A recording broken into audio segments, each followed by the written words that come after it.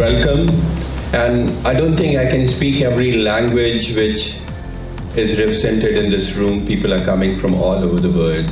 You really have an opportunity coming together here to meet in small groups, to think bold thoughts, to think out of the box, to come up with new ways of treating these serious diseases. So you've taken the field and technologically advanced medicine in areas that others have not.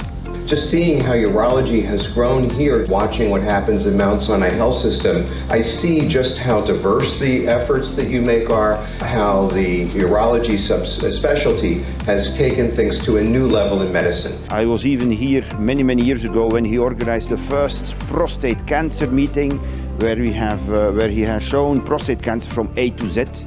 And now we have this 5th International Prostate Cancer Symposium, which I believe is superb. It's just the knowledge that's here, or it's just amazing. I think a group of people that's here, and it's an absolute privilege of mine to be part of this. I find the symposium to be extremely thorough. It's not just about techniques, it's also about the science, and it's also about innovation and where we're going. This conference is pushing it forward into the frontier of where we're going. Having sort of a one-stop shop of all things oncology, not just prostate cancer, but also the latest updates on kidney cancer, bladder cancer, testicular and penile cancer, and being able to learn from some of the biggest names in the world. That perspective exchange is what makes these meetings special. We learn from the different point of view, we learn a different trick. So the most important is actually to meet your colleagues. The presentation is just like the starting point. We were able to present the results of our prostate cancer genetic research. I strongly believe in our research, what we do, that it's doable stuff. So that's why I submitted, I approached him, I asked him if it would be proper content for the conference. We submitted, we got accepted, and thank you very much. We won second prize. Just a few quick words. First of all, Ash, thank you so much. I know this honor means a great deal to him, and I'm sorry he can't be here today. He's taken, I think a lot of us under his wing. He's taught us all so much about prostate cancer, about how to be a surgeon, how to be a mentor, and how to lead. There are also some very exciting talks, and there is a lot of excitement and a lot of really progress has been in the last couple of years. Deepak Chopra is going to talk later. So the meeting has really flourished into this very comprehensive, multi-specialty program for how we treat urologic cancers. We are able to give here the first ORSI courses here in the United States, here during this meeting. We as surgeons, we have learning curves. Learning curves are the fact that we as surgeons abuse our patients to improve our proper skills. I believe that we should move away training out of the operating theater, out of a real patient, and to train them up to proficiency level in a safe environment like a lab.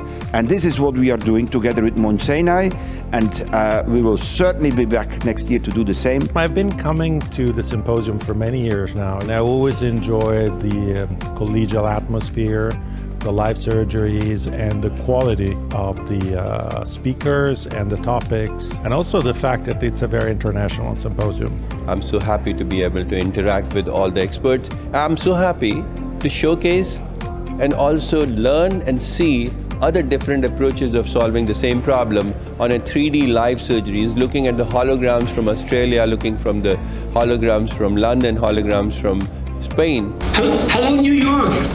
Is that you? Hello, it's so exciting, it's me, Declan Murphy, beaming in from Melbourne. It was like the person was here. It was great, and the 3D approach, you can really get in depth in the surgery, so it was really amazing. For conferences like this, there's a lot of really good learning how to improve your surgical techniques and outcomes and so forth, but there's also a lot of great science, and you get to learn a lot about what the new technologies are, a lot about the new science, a lot about what's happening in the world of urologic oncology. Each time I'm here, there's always a progress in, especially in robotics. I did a demonstration live robotic partial nephrectomy operation yesterday, and we want to make sure the audience can see what it is that I'm seeing when I'm operating.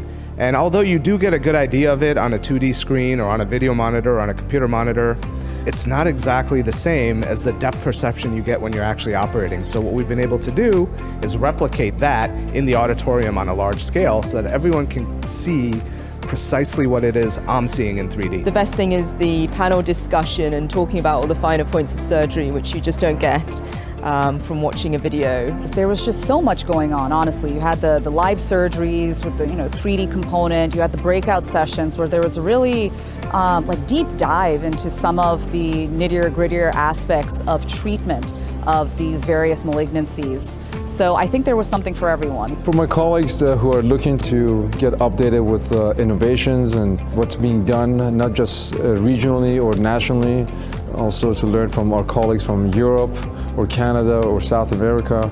This is a great meeting to do your networking, learn, and also have a good time as well. Yeah, after my experience for the last few days, I would definitely come back to the Prostate Cancer Symposium here next year. It's a great event. I will for sure come back next year. Absolutely, I'll be delighted, honored to come back. This is definitely one of the most interesting conferences for me in the year. As long as the invites keep coming, I wouldn't miss it. It's an amazing meeting.